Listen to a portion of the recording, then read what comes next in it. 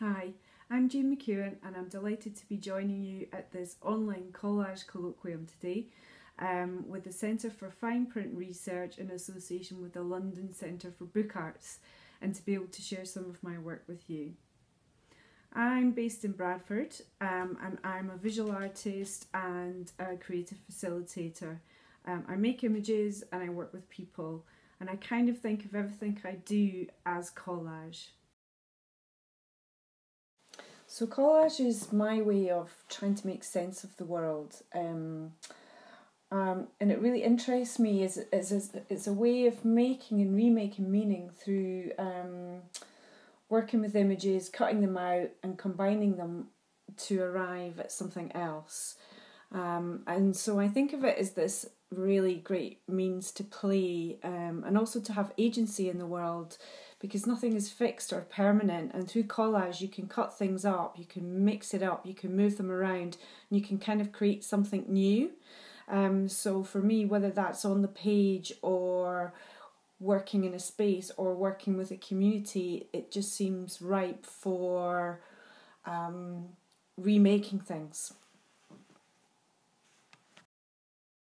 And there's a quote from one of my favourite writers, Rebecca Solnit, from her book The Faraway Nearby, which I often think of when I'm making collage or thinking about it. And she says, "We never tell the story whole because a life isn't a story. It's a whole Milky Way of events, and we are forever picking out constellations from it to fit who and where we are."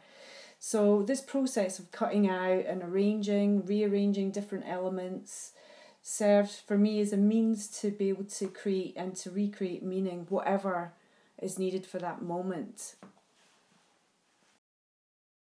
So in terms of how I make my collages, I'm a really messy artist, and I have boxes and boxes of all kinds of materials, papers, books, magazines, fabric patterns, old maps, and other kinds of ephemera that are all jumbled up in boxes. I've got tons of them in my studio. It's a complete mess, and that kind of chaos actually is really productive and exciting, because you get all kinds of accidental juxtapositions and collisions and accidents happening between different visual elements that can make something really interesting.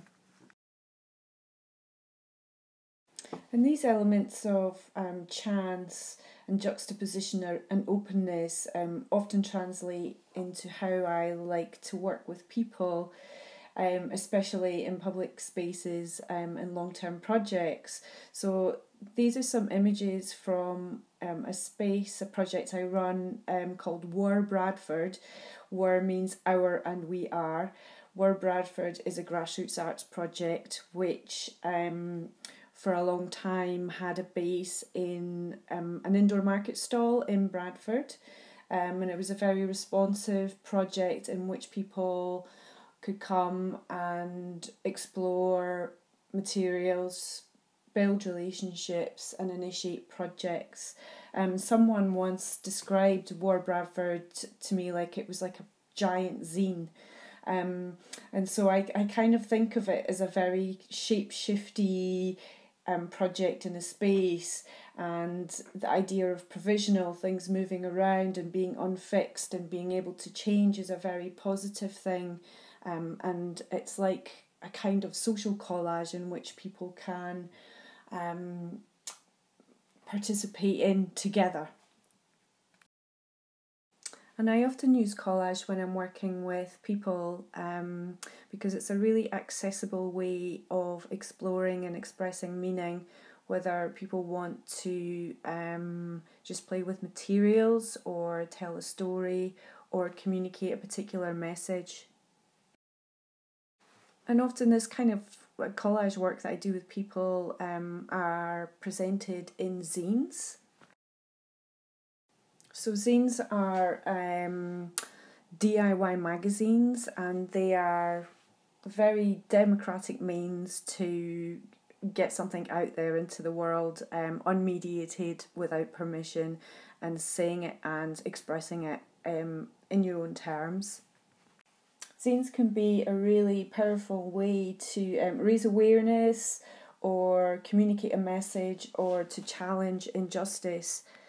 So these are some collages from some zine making sessions I facilitated at some seminars that were exploring the past, present and future of the welfare state, called Welfare Imaginaries, and people made collages in response to the seminars, and they were collected and put into this e-zine.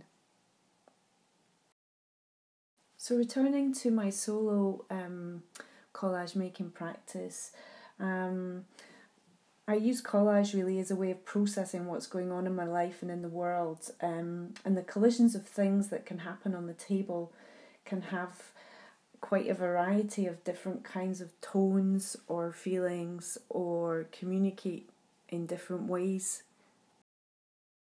So sometimes the collages come out as quite playful or surreal or mischievous or funny. So these collages are made from book and magazine pages that I've found and made alterations to. And a number of years ago, a friend gave me a stack of old vintage postcards, and for ages I didn't know what to do with them. And then one day there was an accidental collision in one of my collage boxes, and I just found this really lovely way to play with altering the postcards. So I now make altered postcards as a regular thing, and make series of them. So here are a few examples of my altered postcards. And again, these range from quite playful, fun interventions where there's quite a big sense of mischief.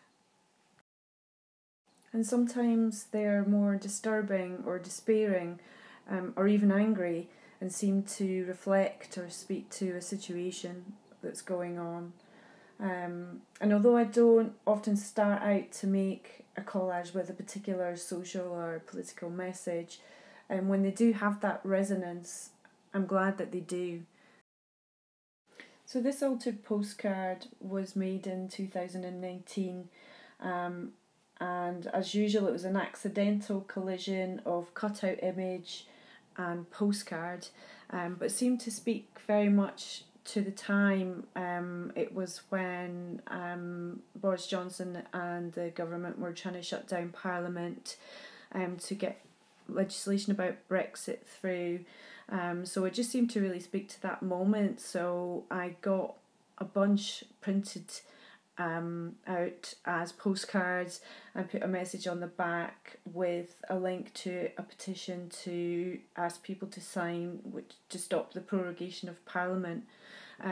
So that was an example of, I guess, one of my collages being put to use in the world. And finally, I wanted to talk about my collage work in publication. I often make zines of my collage works, but earlier this year I worked with Gordian Projects, who are a small independent press based in Yorkshire, to produce a book of my collages called Collisions. So Gordian work with their artists and authors collaboratively in planning, designing and producing the books that they make. So Collisions is a 52-page saddle-stitched book presenting a selection of my collage work, which is interspersed with a conversation between myself, Brian Lewis of Long Barrel Press and Tom Rogers, co-editor at Gordian Projects. In the process of making the book with Tom, Brian and co-editor Emma Bolland was an incredibly rich one. I saw the collaboration with Gordian as an opportunity to look at the work as a whole, to work with some different eyes and people who have a different aesthetic, who know about layout and text and how books work, and I really wanted that sense of exchange. And I remember the first meeting I had with Tom and Emma. I brought along some work and put it on the table, and Emma started moving it around and mixing up the groups and sequencing.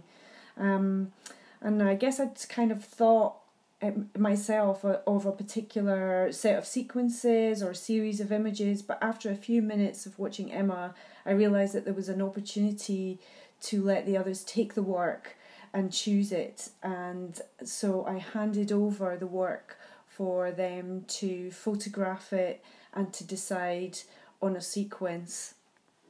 And that brought up some surprises, but really made me see the work anew.